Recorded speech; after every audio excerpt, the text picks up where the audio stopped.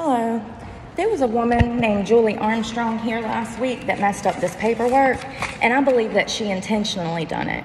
Because you either have to be completely incompetent or stupid. Like, this is a hawker and peddler's license. I needed a dance license. So I need a refund now. And she even notarized it for me to help me. This is for panhandling. This is to stand on the side of the road and ask people for money.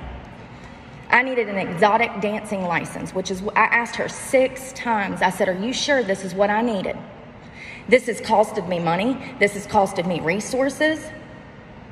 And good thing I don't have children, or my children would be hungry right now because of Julie Armstrong. So I just need a refund. You have the receipt. I have the card and my ID. Did you come to one of these windows to get it signed? I did. We signed it last Friday. Okay. If you will meet me at this window beside me. Thank you. Unbelievable.